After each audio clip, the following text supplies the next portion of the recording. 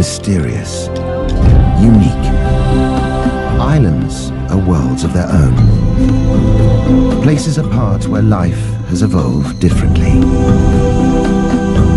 But in our modern interconnected world, islands are also part of a global community that is changing, for better or worse.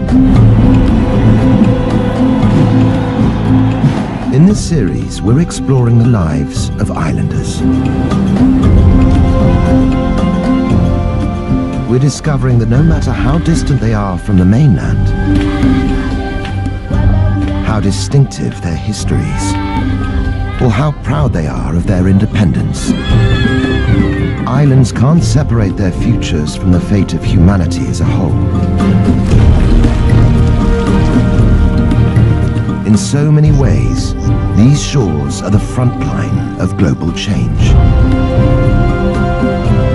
What happens here matters to us all.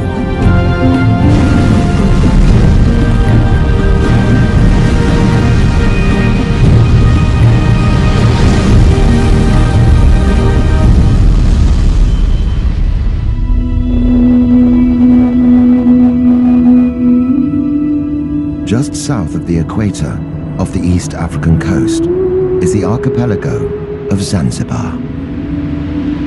It's a group of coral atolls and small islands, dominated by two large ones, Unguja and Pemba.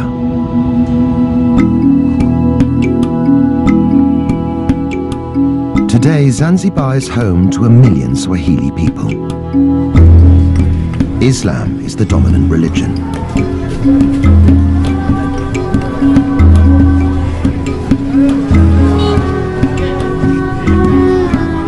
But over the centuries, these islands have known many cultures and customs.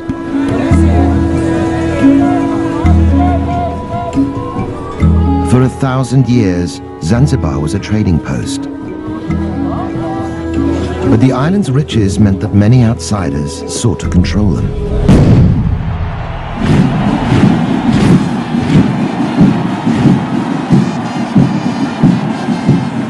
For hundreds of years, Zanzibaris have had to march to the beat of someone else's drum. Each new occupying force left its mark on the islands and their people. By the 1960s, ethnic tensions erupted in violence and death.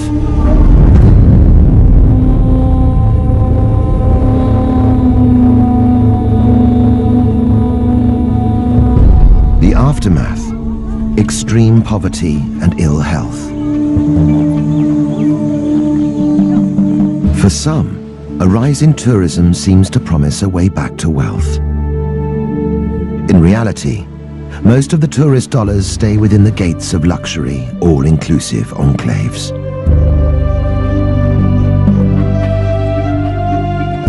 But across the archipelago, signs of change are appearing.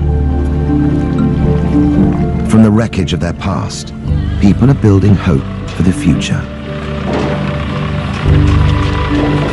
For women, it means living and working more freely without breaking the bonds of their society. For men, it means finding a balance between tradition and reform. These are islanders looking to emerge from the shadows of their past. For the first time in centuries, they're in charge of their own destiny. After all their troubled history, could this be Zanzibar's moment?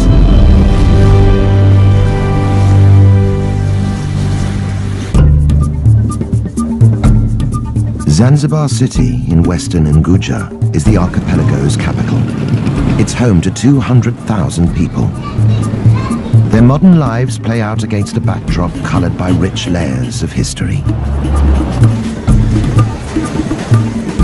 New trade sits alongside the old crafts.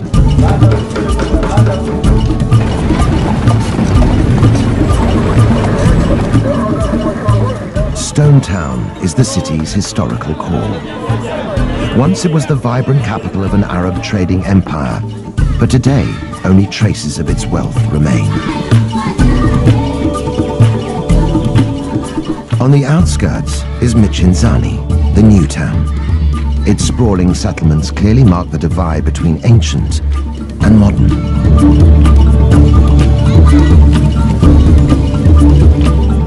One resident who represents Zanzibar city's past and present is B. Kadude. In traditional Islamic Zanzibar, B has been an icon for many, always walking her own path,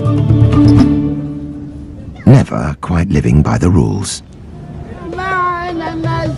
Now more than 100 years old, B is known across the archipelago as the grandmother of Zanzibar. She's famous for her traditional tarab singing.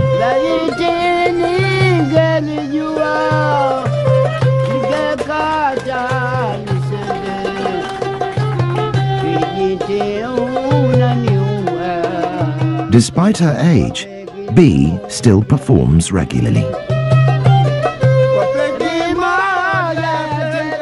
The fusion of Arabic rhythms and Swahili poetry is a reminder of Zanzibar's exotic history.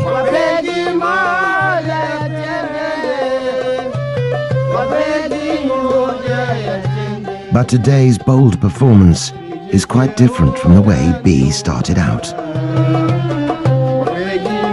In those days, cultural sensitivities meant women could be heard, but not seen. In the past, or a long time ago, you would do this. You would cover your face. Now we don't do this. We want all the audience to see us and look at us.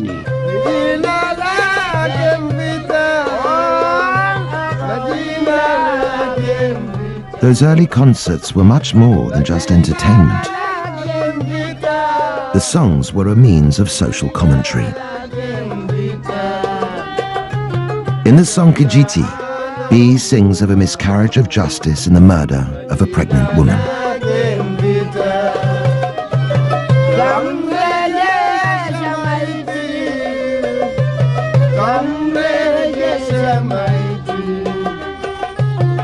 B was one of a group of women who used tarab songs to raise awareness of injustice and social issues.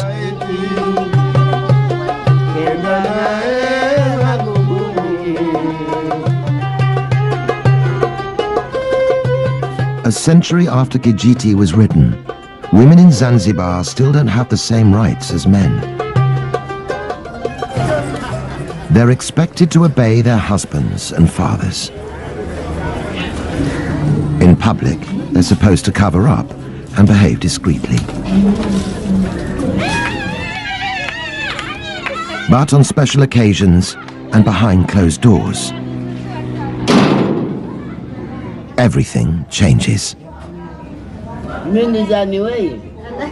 Led by B, the group are preparing for an intense, women-only rite of passage.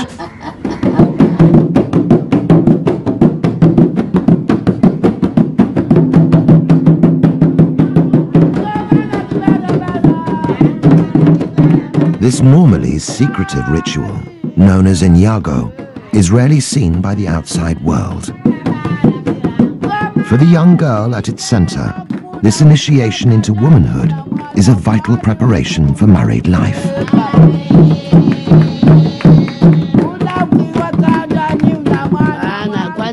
First we scrub her and teach her how to behave, how to make her husband's bed, how to treat him well and bathe him.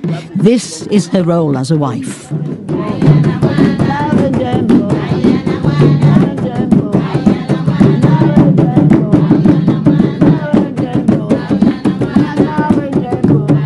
The women use the rhythm of B's drum to teach the bride how to pleasure her husband.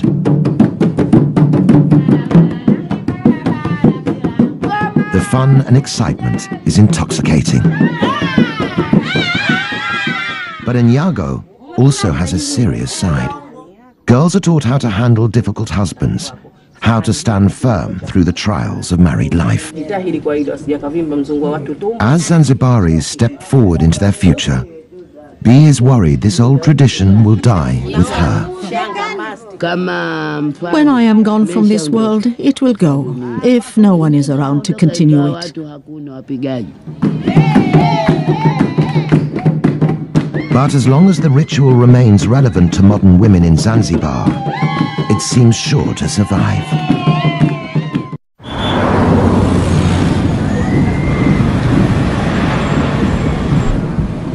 Today is January the 12th.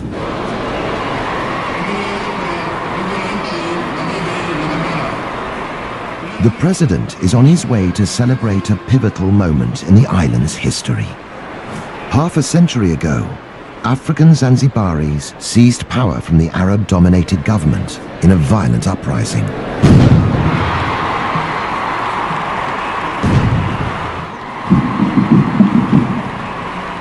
For thousands of spectators, this is a chance to see their armed forces in full display.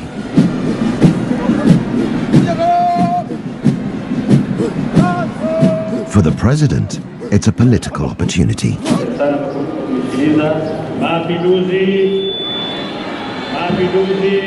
But the route to these Revolution Day festivities began over 300 years ago.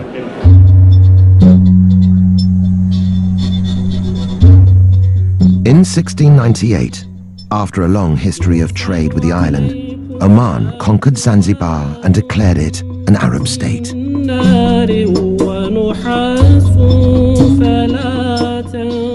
Under Omani rule, the archipelago grew into a powerful commercial hub.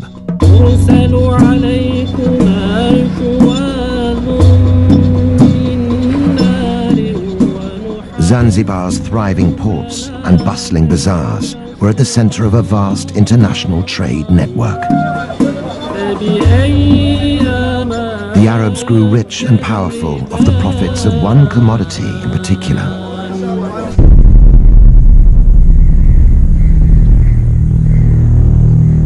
slaves.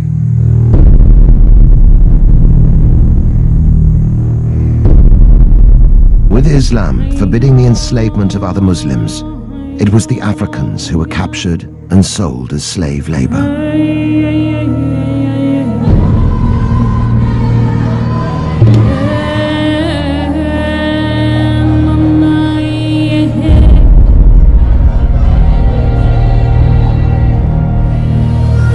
Kept for long days in hot, cramped holding cells, many died before ever reaching their destination. Around the world, the clamor for abolition grew, but the island slave trade continued to flourish throughout the 1800s. At its height, 15,000 slaves a year were imported into Zanzibar.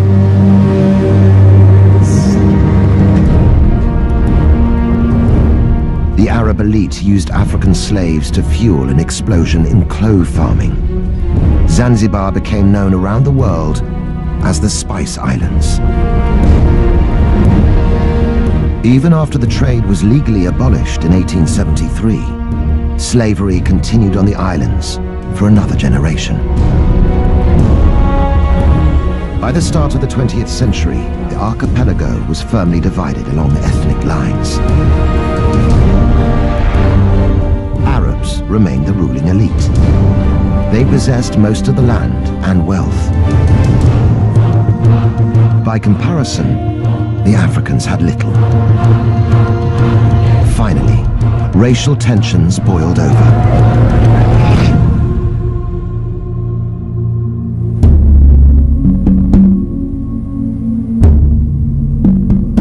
On the 12th of January 1964, the African population turned against the Arabs in the government.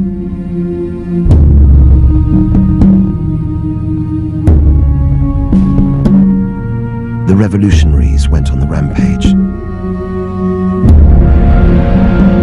In a single day, 17,000 Arabs and other ethnic minorities were murdered. On the day of the revolution, by 6 o'clock, the Sultan and his family had already fled in their ships. So many were murdered, just out of anger and hatred. It was a genocide that went largely unreported around the world.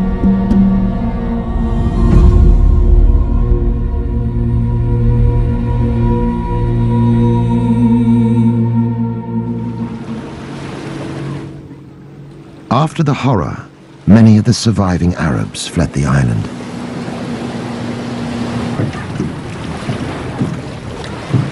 Those who stayed, like Abdallah Nasser Abdallah, had their property confiscated and lived in daily fear. Even today, talking about the revolution brings back difficult memories. My father was detained, and he wasn't the only one. They used to come and detain people and beat them for no reason. People fled because of this.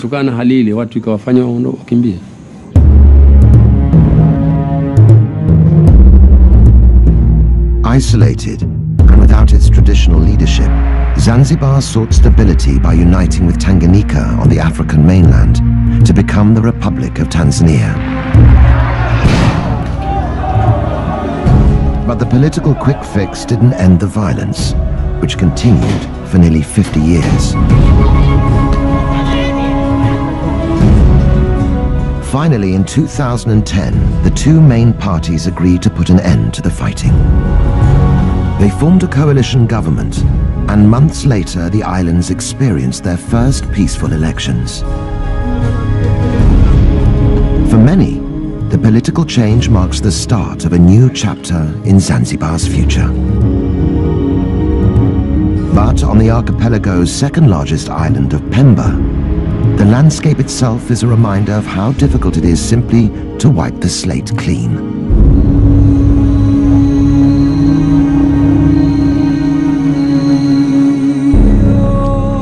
For clove farmer Abdallah, the 1964 uprising caused a sharp decline in the island's spice industry.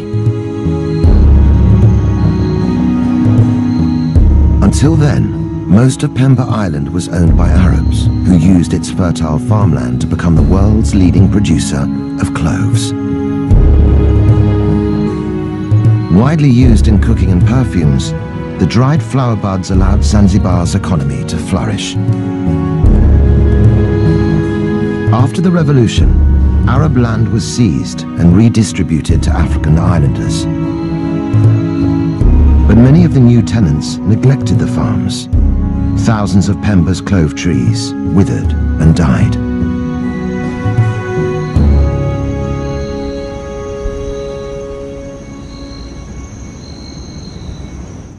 With new trees taking 8 years to produce cloves, the loss proved costly. In the months after the revolution, clove production in Zanzibar dropped by 95%.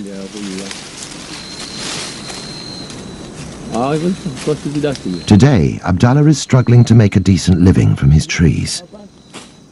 These are the cloves. This is how we harvest them, and this is how we separate them.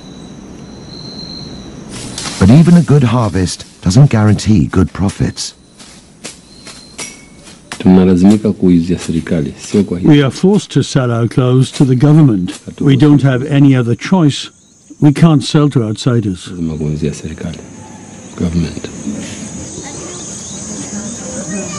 Although yields are just a fraction of what they once were, 10,000 tons of cloves are still produced every year on Pemba. The problem is that the price is so low, it doesn't meet our needs.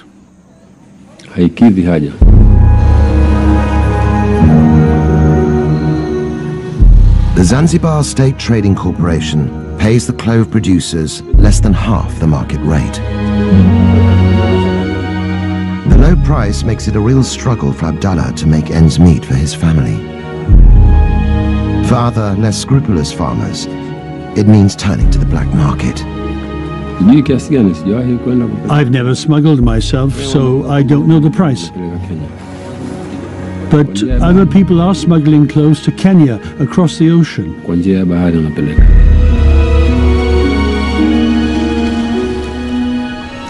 Farmers can get up to 3 times the price for their clothes in Kenya. But the cost of smuggling can be extremely high. Sometimes they get caught. They lose their clothes, their dhow, everything they own, and then they're sent to jail.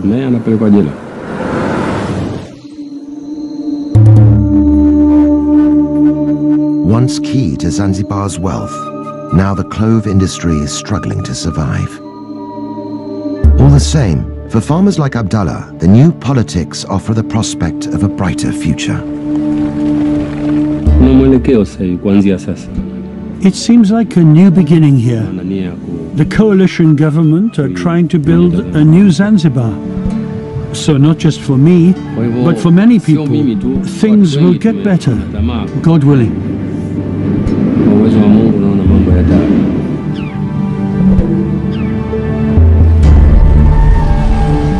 Right across the archipelago, there are islanders desperately hoping for change.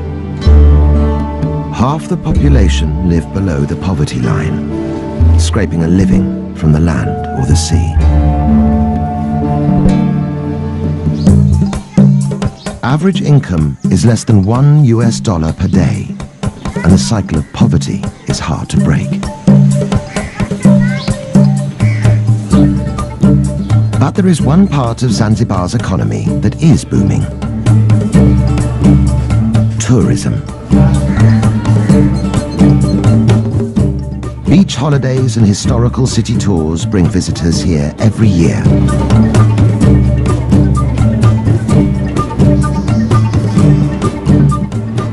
The rapid growth of tourism is bringing new jobs and opportunities.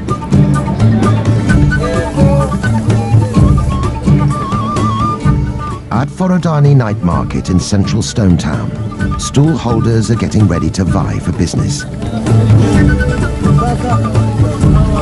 As the sun goes down, the air is filled with the tempting aromas of skewered fish and fresh kebabs. Tourists and locals mingle to enjoy the taste of Zanzibar. Despite its benefits, tourism is not the answer to island-wide poverty. Many visitors are package holidaymakers who never leave the beachfront.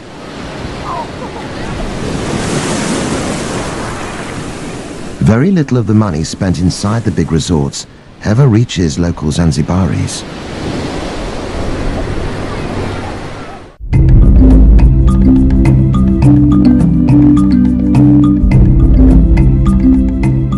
But inland, away from the all-inclusive hotels, there is one man who's trying to draw some of those tourist dollars into the local economy.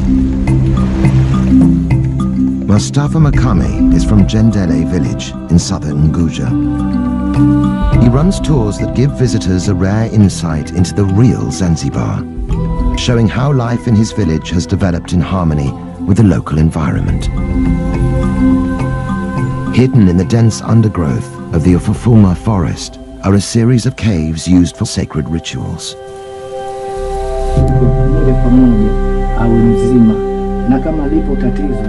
Mustafa thinks they could be the key to attracting visitors.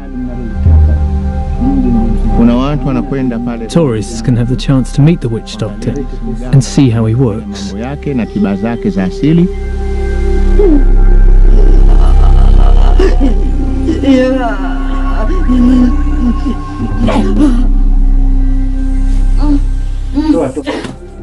Generations of distressed Jendele villagers have come here seeking help. This cave is used for people to be healed by a witch doctor. They come here when they're sick to ask for help from their ancestral spirits. Left behind at many of the caves are small adornments and gifts, offerings to appease the demanding Shaitani.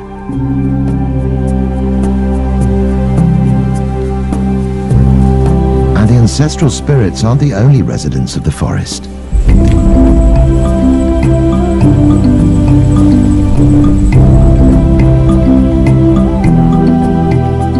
Visitors to Ufufuma can also see one of Africa's rarest inhabitants. Kirk's These red colobus monkeys are an endangered species, only to be found here in Zanzibar. The monkeys share the treetops with African golden weaver birds. Home to exotic wildlife and unique human traditions, Ufafuma could be a huge draw for tourists who are looking for more than just sun and sand.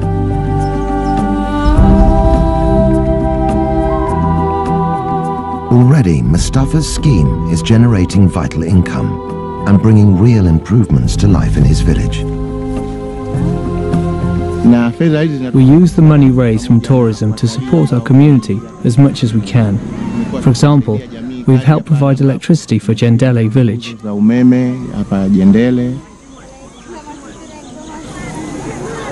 Money has also been used to supply the village school with books and pencils. These free provisions can make all the difference as local families weigh up the benefits of education for their children. But even though the income they bring is valuable, visitor numbers to the forest are still disappointingly small. The truth is that right now, we're only getting maybe 20 to 25 tourists in a whole year. We just don't have the ability to advertise outside of Zanzibar. To really get his tours off the ground, Mustafa needs the support of the major players in Zanzibar's tourism industry.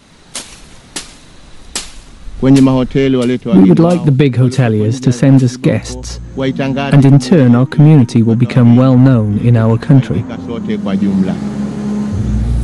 One day, we hope, we'll get many more tourists to come.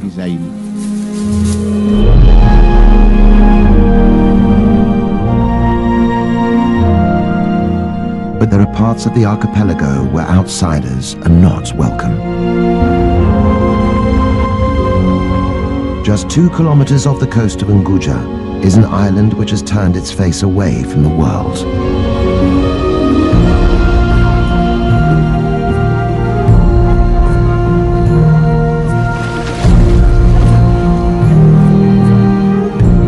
Once, Tumbatu ruled the whole of Zanzibar as its capital. Now, islanders here choose to keep themselves apart. Known as the Watumbatu people, residents claim to be direct descendants of the Persian kings who arrived in Zanzibar in the 10th century. Today, they are proudly independent people, notorious for discouraging visitors.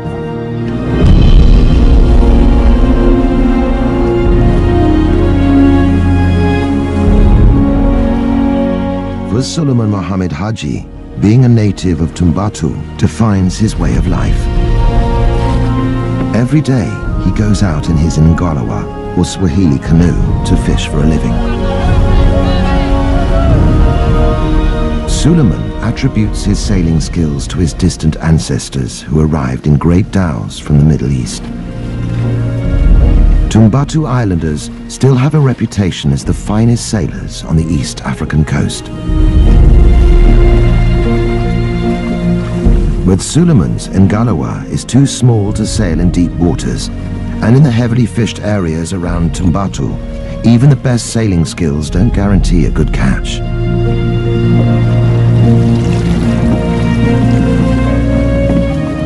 Sometimes Suleiman goes home empty-handed.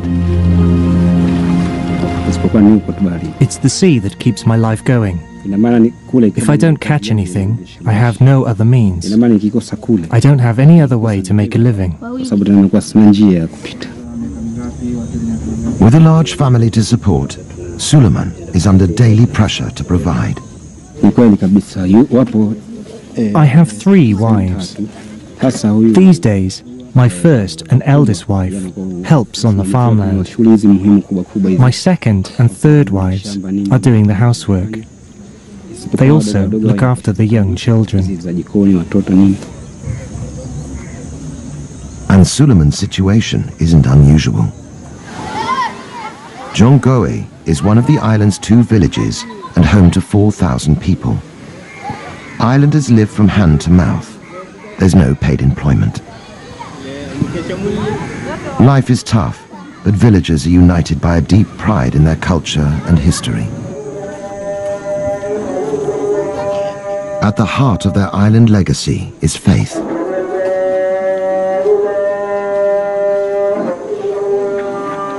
Brought to Zanzibar by the first Arab settlers, Islam is central to life here.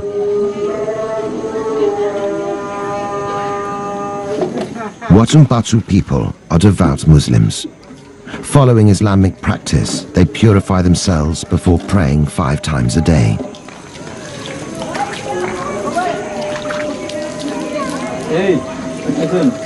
Gender roles are strict, and even prayer is segregated. While men attend the mosque, women must worship in private. Village chief Mwadini Makami is determined to keep out the modern influences he sees damaging other parts of the country. Across Zanzibar today, whenever you hear of misconduct or misbehaving, there's never a person from Tumbatu involved. This is because we are following our religion and culture. As chief, Mwadini believes it's his responsibility to protect Tumbatu's cultural integrity. For him, the key to doing that is to discourage tourism.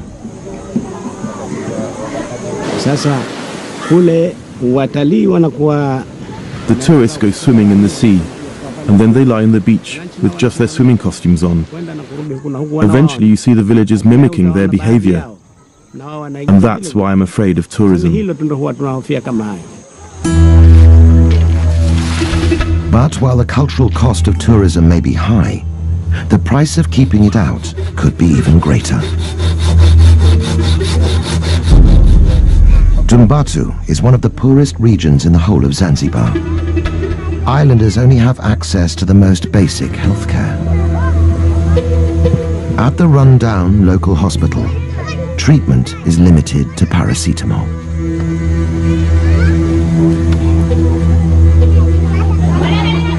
The isolation of Tumbatu is both its strength and its weakness. Soon islanders will have to decide if the cost of maintaining it is simply too high.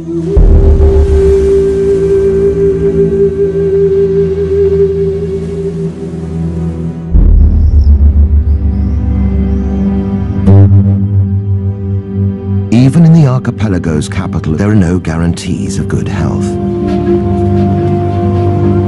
Here, the barriers are physical as well as cultural. 1/3 of Zanzibaris have no direct access to clean running water. Some can collect supplies from community standpipes, but getting it home can be a challenge.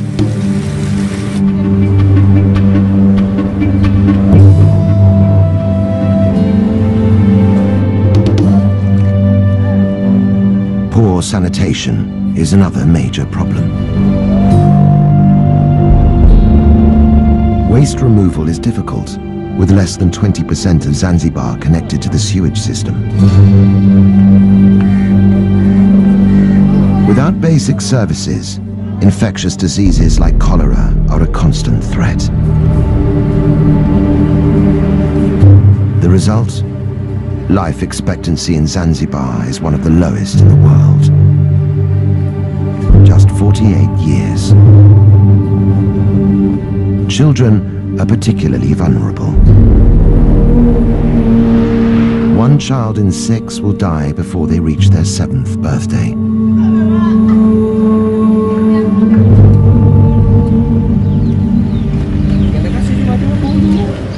In the southeastern corner of Unguja, a small team of people is trying to improve the odds for Zanzibar's children. Makunduchi is one of only 3 hospitals on the whole island, but it boasts a brand new clinic for mothers and babies, and already it's saving lives. For hospital manager Zainab Othman, the challenges in providing better health care are daunting. The government's trying to build new hospital facilities all over Zanzibar, but the problem is the lack of skilled staff.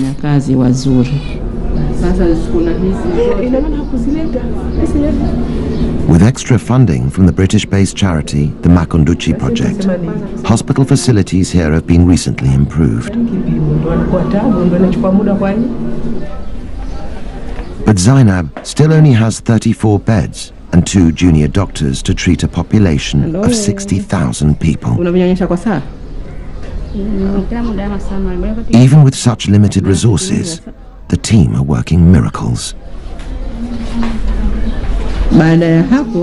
After the birth, this woman had a postpartum hemorrhage, which meant she had to have a blood transfusion. It helped save her life. It would have been another story without it.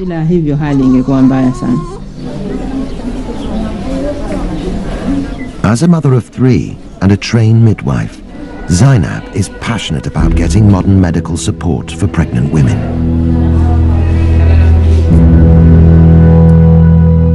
But convincing local women to use the hospital facilities isn't straightforward. For most pregnant mothers, the first point of contact is their village's traditional birth attendant.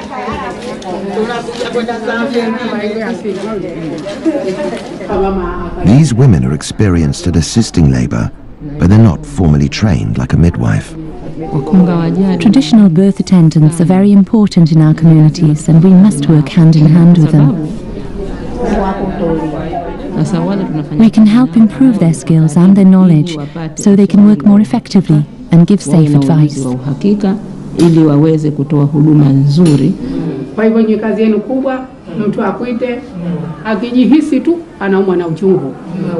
Getting these birth attendants on board is helping to persuade more mothers to have their babies in hospital.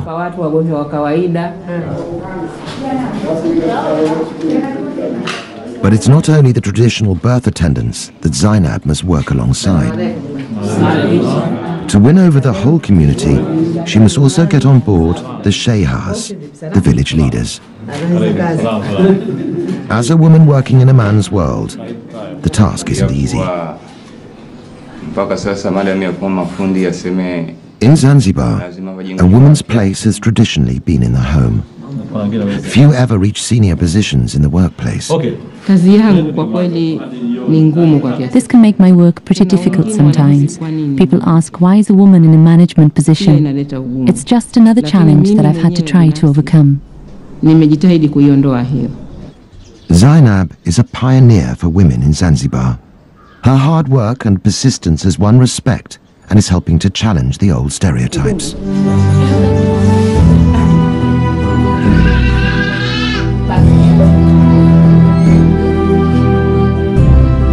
It is these small-scale changes in attitudes and public services that are marking the birth of a new era for Zanzibar. Up and down the country, there are other signs of change.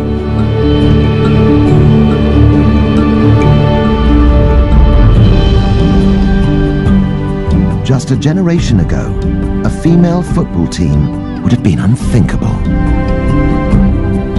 Now, the Women's Fighters Football Club have won the right to play on their own terms.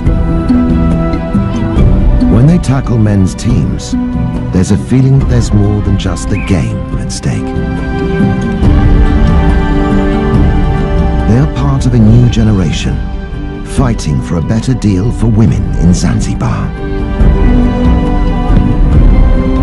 And the revolution isn't limited to sport.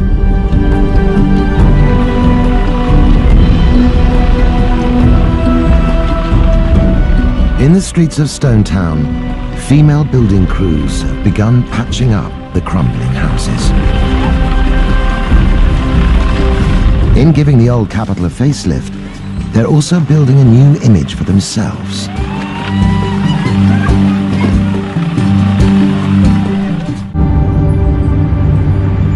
In the seaside village of Kidoti, in northern Unguja, women don't work just to prove a point.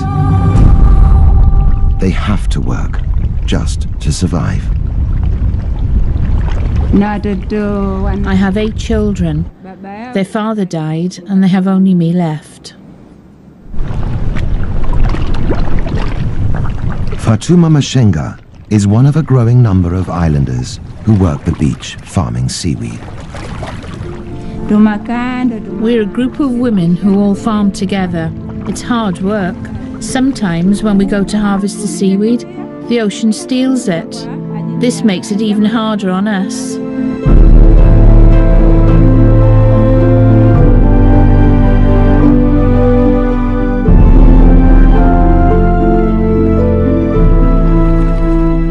Known locally as Pwani, the seaweed is valued for its gel. It's used in cosmetics, medicines, and even ice cream.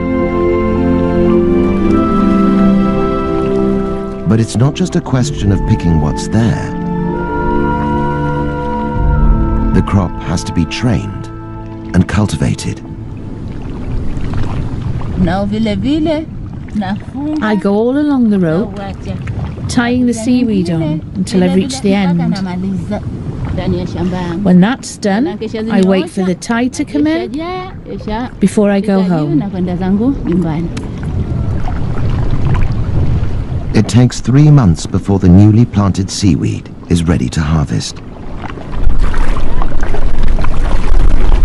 Working every day, women can gather 700 kilograms of fresh seaweed a year. But harvesting is just the beginning. Fresh seaweed must be dried out on hot rock beds before it can be processed or sold on. In the fierce sun, it's back-breaking work.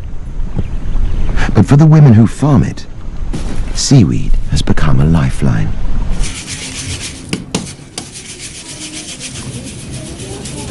As a widow, Fatuma's income is the only means she has to sustain her family.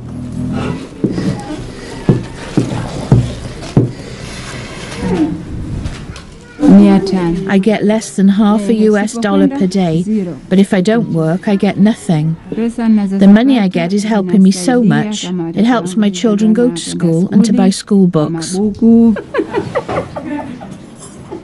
For Fatuma, education is the way to build her family a better future. It's a sign of the changing times in Zanzibar that Fatuma sends her sons to school, and her daughters too. I didn't get an education, but I really want my children to attend school. I send them there and make sure they go, so that they don't end up with the same problems I have.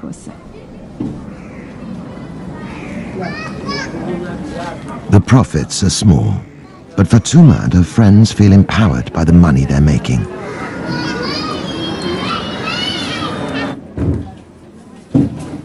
They formed their own small cooperative, branching out into making oils and soaps, high-priced goods which can generate a real living wage.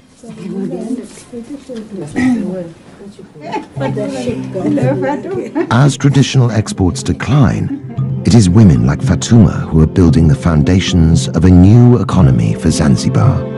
And with it, they're revolutionizing their place in society.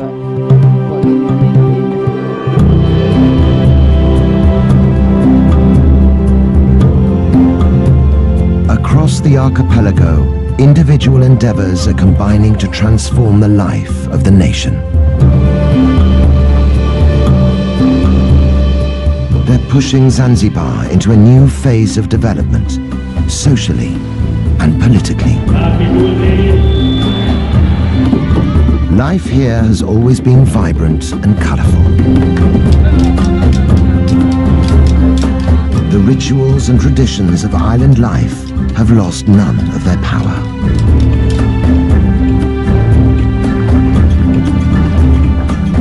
And now, there is a brighter future to imagine and reach for.